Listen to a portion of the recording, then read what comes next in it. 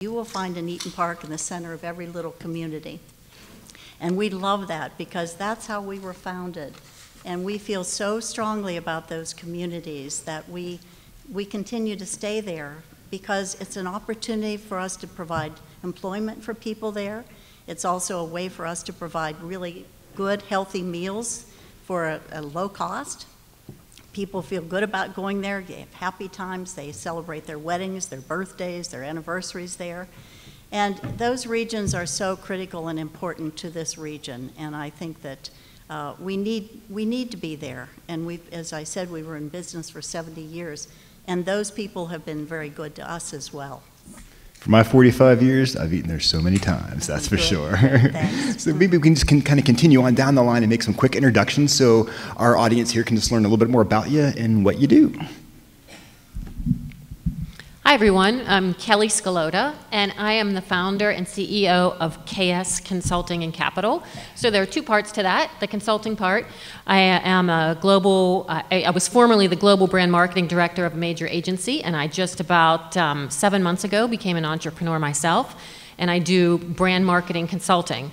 I'm a published author on the topic. My professional passion is marketing to women and moms, so my book, Too Busy to Shop, is also on Amazon.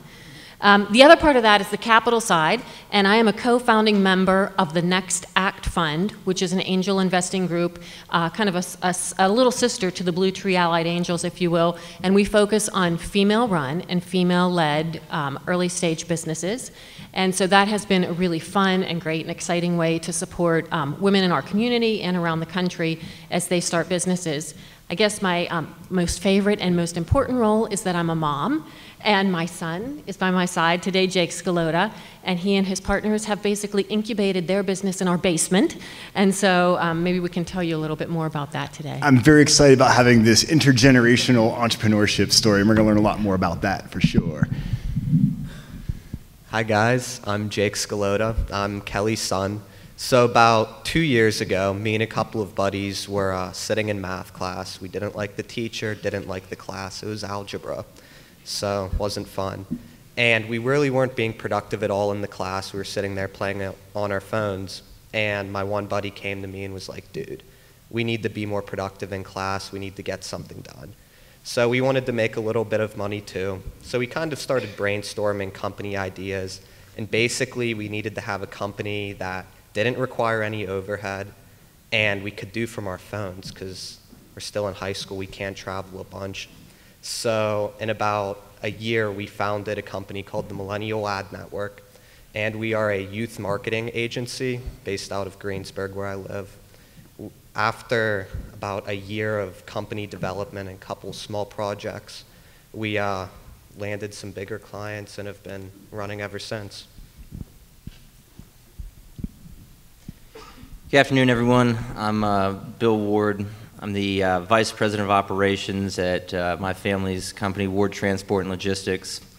And we are a fully integrated logistics solution provider, but our primary business is less than truckload trucking. And we currently have roughly 1,400 employees, about 700 trucks in 19 different locations across the Mid-Atlantic.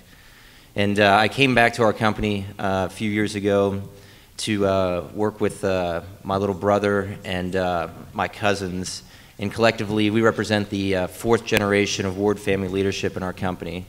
We're in our 87th year in business, and we're at a really exciting time because we are reinvesting in our company and laying the groundwork to be able to grow our company for the next 87 years and hopefully be able to pass the company on to our kids and grandkids. So thanks again for having me here today. Looking forward to the discussion. Hi, I'm Chelsea Mahalko. I am from Mahalko's General Contracting and Mahalko's Fire and Water Restoration. It is a second generation business. My dad started it out of a station wagon about 40 years ago. So we have been in this area and we service Johnstown, Altoona, and recently moved into Pittsburgh.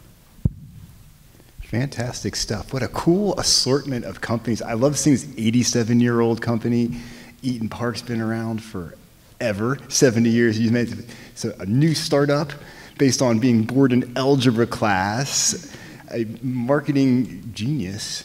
I'm just thinking, great stuff coming on here, but with Eaton Park, real fast, Susie, I mean, about the story with Eaton Park, I just think it's so fascinating how you mentioned how it integrates into every community. I thought it was really interesting that Eric mentioned that it's not just entrepreneurials in startup companies, that there are entrepreneurial, that the entrepreneurial spirit is in established companies as well. I think Eaton Park is a really good example. We were founded in 1949 by Larry Hatch, who was an executive with Isley's. In fact, he discovered or developed the chip-chopped ham. And Larry, in 1974, decided that he needed some help and pulled my husband in as he came from PNC, and he was in charge of the finances, vice president. And when Jim came in, he said, we've got to be doing something different here. And it was a big boy operator, so you can probably remember that big boy that sat out in front of some of those restaurants. And it stayed that way, and we had a contract with them.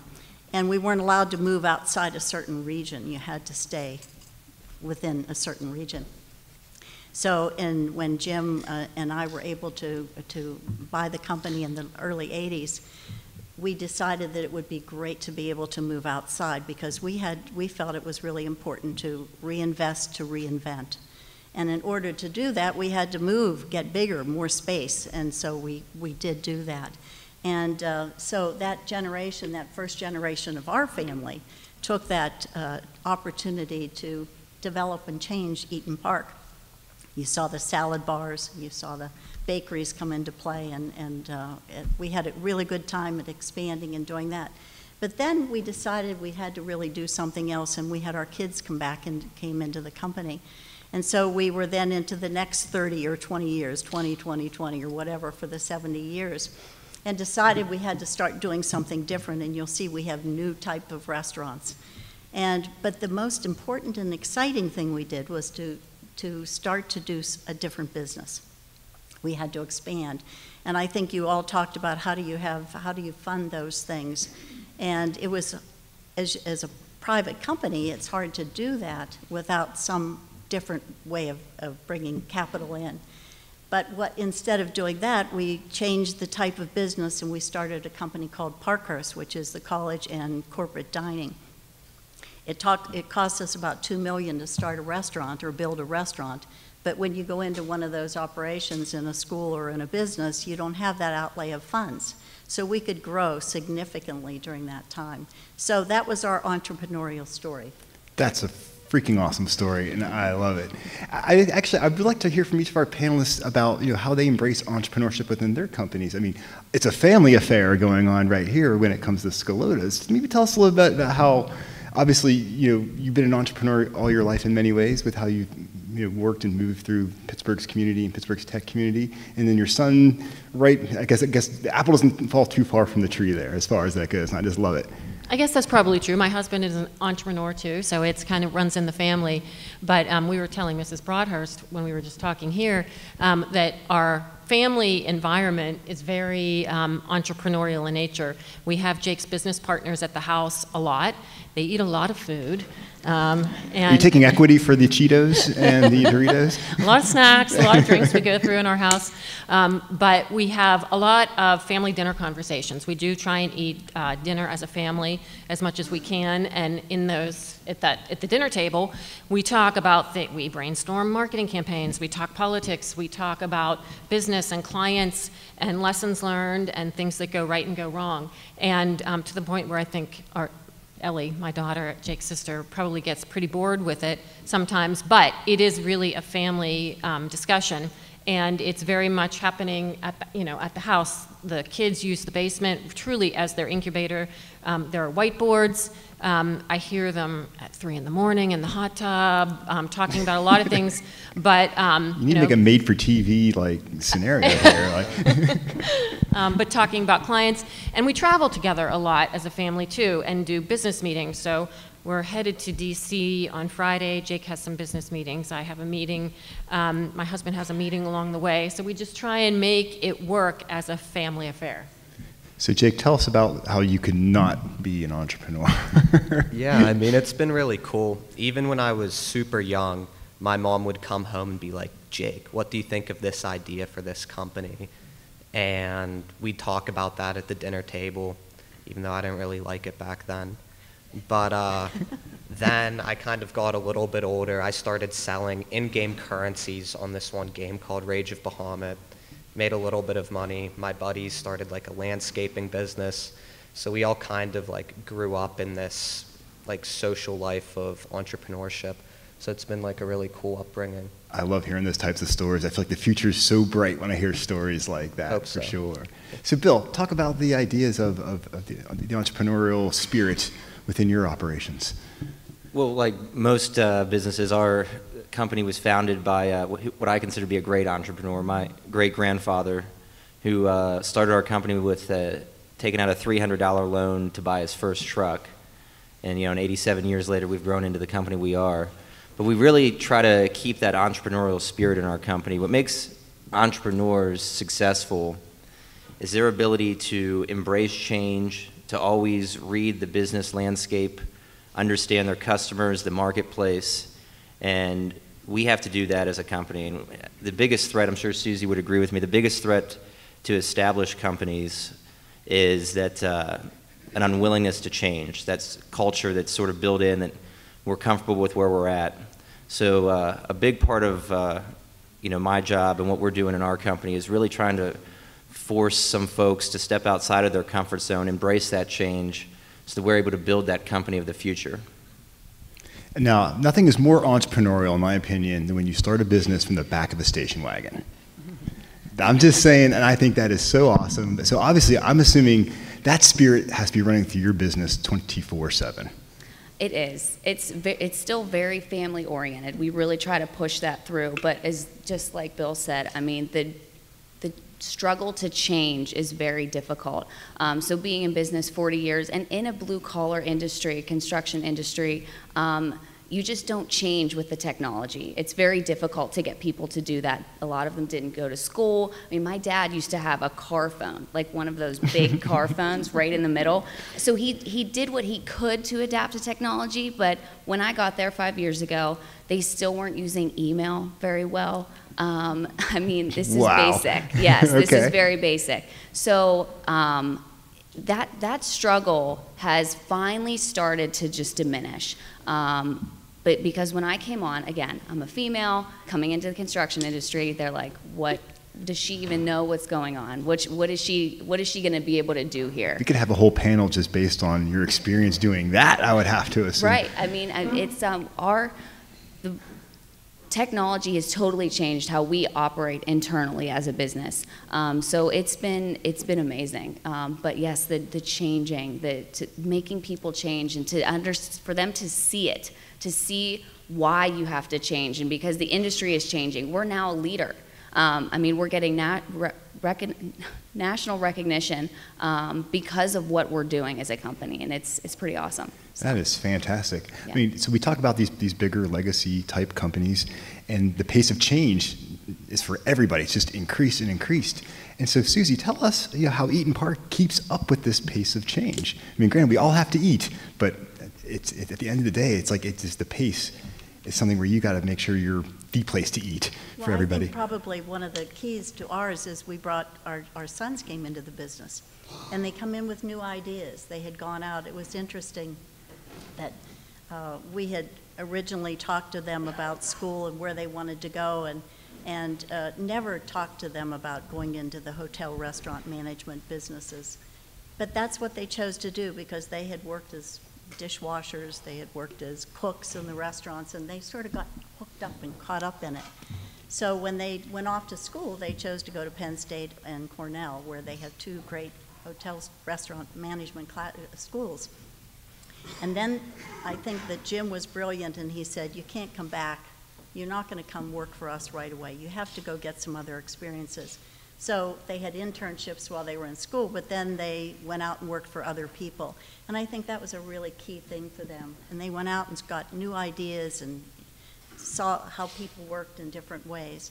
And then there were opportunities when they came back, each one, 3 of them, came back with different skill sets.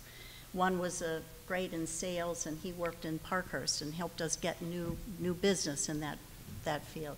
And another one was really good in the food service part, and he had gone to the Cordon Bleu and had done a bunch of things that really enabled him to think out of the box on the type of food service and restaurants and kinds of things that we could do. And so we do have some one-off restaurants now because of Mark and what he's done. And Hello then the Bistro other- is one of my favorite. I beg your pardon? Hello Bistro is Hello one of my Bistro, favorite. Good, Absolutely, we like that. yes. And then there's the Porch as well. And then our other son came in, and he was really interested in the fresh food, and got our farm source program going and our coffee program. So they came in with really neat, great ideas, and I think that's one of the things that we have to, as people, and as you're saying, you're a third generation and you're a fourth generation now. I'm sure each one of you, as you came in, you brought new ideas with you, and to keep it going, you have to do that. And I think that's the value in having a generations keep going.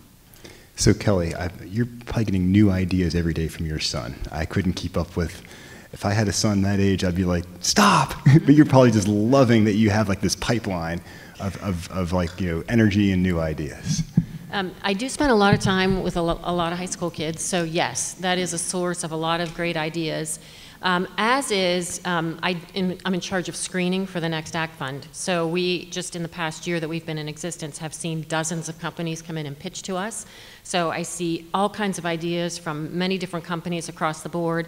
And we've also been big travelers in my family. So ever since the kids were probably 6 months old, they've had passports and we've traveled the world. And I think that kind of exposure gives you a lot of good ideas too.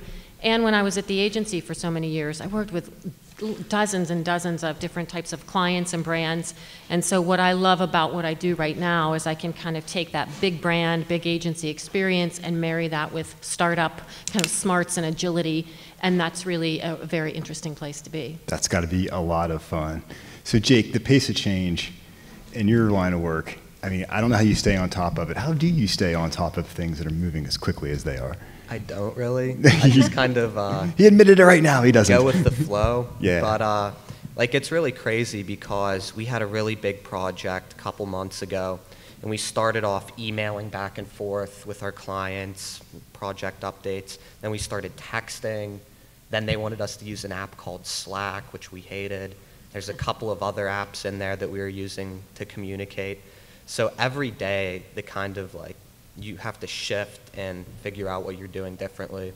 So, and everything just changes so quickly now with the internet and like trends and stuff. You're making me feel better because as a young guy saying, I yeah. can't keep up, because it's been stressing me out the past 20 rough. years. That's It all is. I can say. I mean, I really didn't even know what we were doing exactly until a couple months ago. I just kind of did what clients wanted and Made it happen. now I finally have it down. I love Yeah, it, man. That is exactly. just surf the wave, surf the wave. So surfing waves in Bill's industry, that's got to be rapidly moving as well, too. How do you keep pace then? I mean, I would say the way we keep pace, it's nothing revolutionary or high tech. It's the skill of listening. We listen to our customers a lot. We have focus groups, summits, things like that, and we really try to figure out what our customers want, and then we, on the back end, strategize on how we can best service our customers to meet their needs at a price that, a cost that we can make money on. And but it's hard with the emergence of things like e-commerce and things like that. It has really changed the business from, even my grandfather wouldn't recognize the customer base anymore. We've seen a lot of changes over the past even 10 years. So it's but listening, I would say, is our key way that we try to just keep in front of our customers and make sure that we stay relevant and are able to best serve their needs. So Chelsea got this whole conversation started about all this disruption because you came in and were disrupting the construction industry. So Chelsea, with your business, like what sort of resources do you need to keep yourself growing and moving forward? We definitely need, human capital, people being there, and the talent, knowing what's going on. But we also have to stay on top of what we're doing as well. We are a restoration contractor as well, so If you have a claim, a water loss, a house fire, we're there to clean up, board up, mitigate, restore your property. So we work for insurance companies, so we have to be on top of what they want as well. It's very important that we're making sure that every little thing that they need us to get, we are doing. So that's what really makes it difficult. I was going to say, that's a lot it's going always on. changing. For So, sure. and the people there that aren't, that haven't been used to this type of area and being on top of clients and updating them and things like that, it's very difficult for them to understand. So, really recruiting the right talent in my case is very important. It always comes down to talent. For you built, is talent also as well? You need to have people. Is that a problem for you guys? Is that something that you're always trying to address? Always trying to get in front of? Yeah, we are in the, like everyone else, the active talent recruiting market. We've had some real success recently with recruiting some pretty high-powered team members. And the nice thing, too, is they are willing to relocate themselves, their families, right here to Blair County, which is really cool. It's great for our company, but it's also great for our community, too. I brought one of our newest recruits here in the back, a good team member, but he moved up from Charlotte to live in Altoona. So that's really cool that we're getting that kind of talent. But yes, we are always in the talent recruiting. Absolutely. And so I'm sure, Jake, as you take on projects, you probably need to spool up and spool down talent as things happen. You're not worried about having someone full-time, but as a project emerges, you need to find an expert within there, get him or her going, and then get the project done. And I mean, it's really great. I'm still in high school. I can turn to my buddy in class and be like, hey, dude, we have this project. You want to help out? And normally they're like, yeah, every high schooler loves money. I want to go to high school with you. I would have had a much better high school experience if I had been going to algebra class with you. Yeah. That's all I can say. I love it. So we have a really cool, big pool of talent, and we definitely have to scale up and scale down. I remember we were working on a project, and it was like a month-long project, absolutely miserable. It was our first huge project.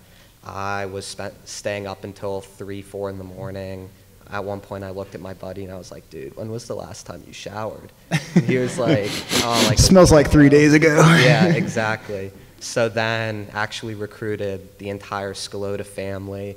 We sat down in my basement for a few hours, worked some stuff out. In the end, it all worked out. But yeah, definitely scaling for projects is big. You definitely have an incubator going on at your place. I want a tour of this. I wasn't kidding.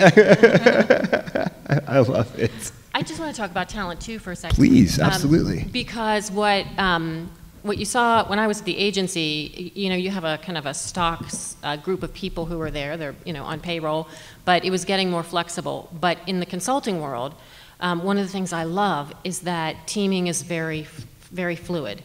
And so when I do a big client engagement, I tap talent from all around the country or even around the world if I need, but there are really awesome experts in just about anything you need, ranging from video production to strategic counsel, someone who could have dozens of years of experience working with a big company, to someone who just started. I consult with the Millennial Ad Network on things, and clients are very receptive to have that liquid teaming as long as you have really good resources. Without a doubt. Now, when it comes to people, Eaton Park has the friendliest people out there. So talent is of utmost importance for you.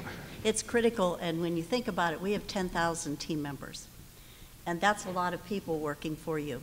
And it's really interesting because the industry has 100% plus turnover rate. Picture that, 100% plus turnover rate. And we're one of the low ones at 50% turnover rate. So we're constantly hiring and training people. And I think that's one of the most important things we do is the training of our employees. And we are all team members, we all work together. And we spend a great deal of time, a great deal of money in our training of our people. But the other part about it is we really work hard at getting those people to feel like they're part of the family. And it's a family business. It's a family restaurant chain. And we want our team members to smile, as you said, when people come in. Absolutely. And so they feel good about where they work. They have many opportunities for volunteering. We have like the Children's Hospital campaign. They feel so good about that when they see that they're giving something back to the community. And so we really spend a great deal of time and effort in working on keeping our team members happy, and we give good benefits. We have lots of good people out there that are happy to be working at Eaton Park. So it shows day in and day out, that is for sure. You guys are definitely doing something right, positively impacting so many lives. Succession planning. For these family businesses to go on, they have to go to the next generation, and that can be tough stuff. And it probably weighs heavily on everyone out there thinking, like, who is the next management level? You know, how is this gonna move forward? So maybe, Susie, you could tell us a little bit about, you know, how Eaton Park has been able to, you know, successfully bring this to the next generation. Well, my husband and I are footloose and fancy-free because we've transitioned. But it's been a really interesting experience. Our boys, as I told you before, we have 3 sons, and they all really seem to embrace the business. But when they were young, they worked, and they, as I said, they were dishwashers, and we weren't sure. We weren't pushing anybody to come back into the business at all.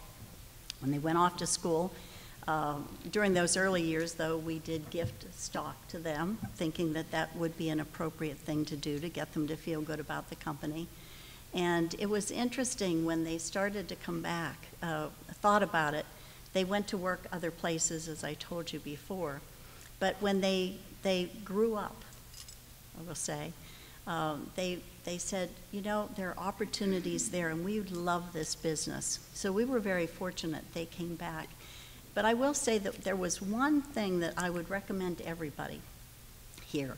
We have a fabulous board, and that board has outside people on it. And those people were mentors to our kids, and they helped them realize the opportunity that they had.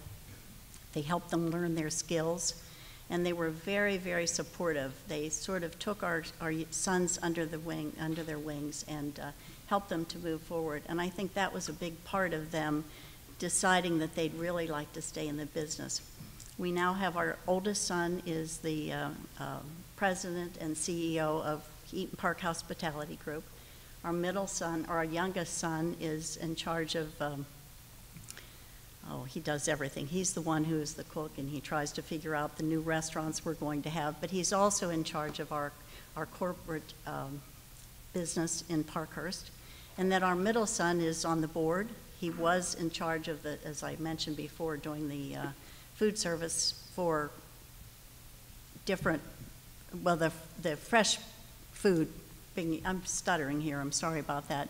But he is now doing his own thing, but he's on the board. So we've been very lucky to be able to transition this. And it was really fun. Jim and I had the best time. We got a letter about our granddaughter who's going off to college, the oldest one. And one of the things that she said she wanted is she hoped she could be a restaurateur. So we may have a 3rd generation. I think you have a 3rd generation, absolutely. So Kelly, I feel like your succession plan's already in place here. I don't know, Jake, do you want to do marketing to women? I don't know. I'm just thinking, I hope I don't have to worry about a succession plan here too soon. We're so new to this I that know. Succession planning is kind of a foreign concept. Absolutely. But we do seem to have something happening here in the family. That's what I'm calling out. And to Susie's Yep. point, I think you know, we do tap a lot of outside expertise, and we know a lot of people in the industry. So while it's not a formal board of directors, we certainly have a lot of informal board of directors, right, including Dad. Including that. Yeah. And the dinner table as well. Yes. Mm-hmm. Absolutely. Very, very cool. So, Bill, succession plan. I mean, people are banking on you here, 4th generation. How about the 5th? Yeah, succession planning is, I would say, as a family business, it's one of the most difficult things you can grapple with. You know, you have your family dynamics, you know, which everybody, you know, knows your own family. You know, there's dynamics associated with that, as well as it's passing a business from one generation to the next is not cheap either. Our tax laws don't necessarily make it conducive or easy to do so. So I do agree with what has been said. Outside influence is a very big part of a successful transition. We're in the process of restructuring our corporate governorship and our board of directors. So we have one board that is primarily made up of outsiders, and that's where executives in the company will report to that board and be held accountable for results. And then on the flip side, you have a kind of a family board of directors that will choose the directors on the other board, as well as sort of work through some of the succession planning and family dynamics and things like that. But that's sort of where we're heading, to kind of get that outside influence and be able to run our business as any other business would run, with accountability and results-driven things of that nature, but then also have an avenue for every family member and shareholder to feel valued and respected and their opinions get heard. Of course. And Chelsea, what are your thoughts on I wanted to touch moving on it? Susie's topic Yeah. about working elsewhere, because that is what I did. So after I went to college, I moved to Pittsburgh, and I worked for a commercial real estate firm, a Fortune 500. So I was able to see a lot of different things and how perfectly a company of that size was run. So when I got married, my husband is also an entrepreneur.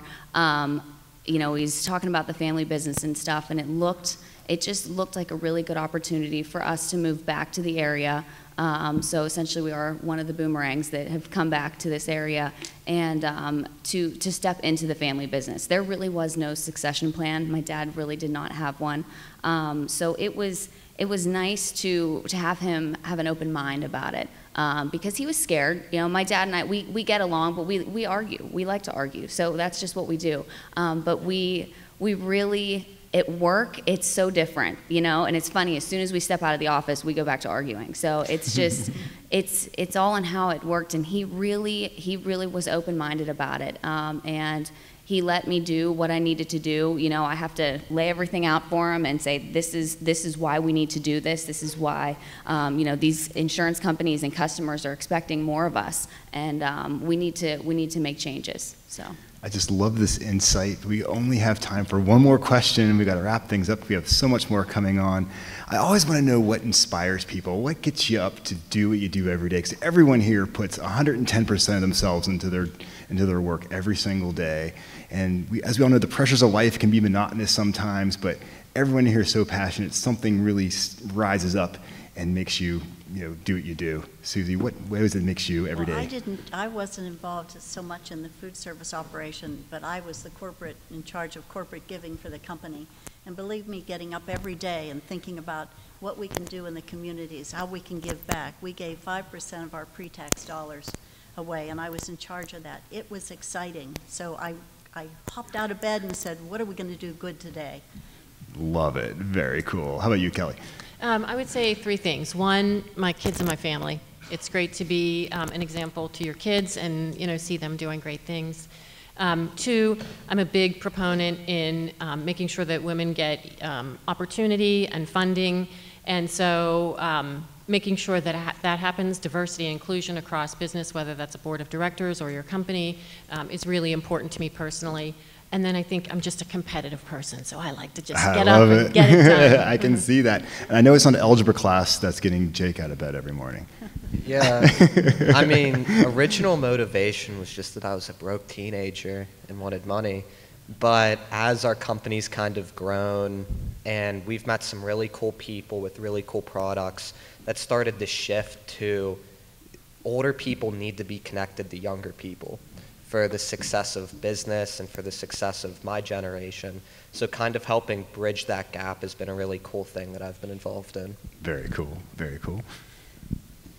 I would say for me, it really comes down to the 1,400 families that are depending on this company to put food on their table. I'm very proud of the fact that we pay our team members very well, and that they're all family-sustaining jobs. So that's a big motivator for me. You watch the news and things like that, and you get the pictures painted that business is a evil thing, and everybody that owns them is evil, and things like that. We have so many great examples in our community of businesses that really care about the community and give back to the community. And for me, that's a really important part of why I like going to work every morning. And last but not least.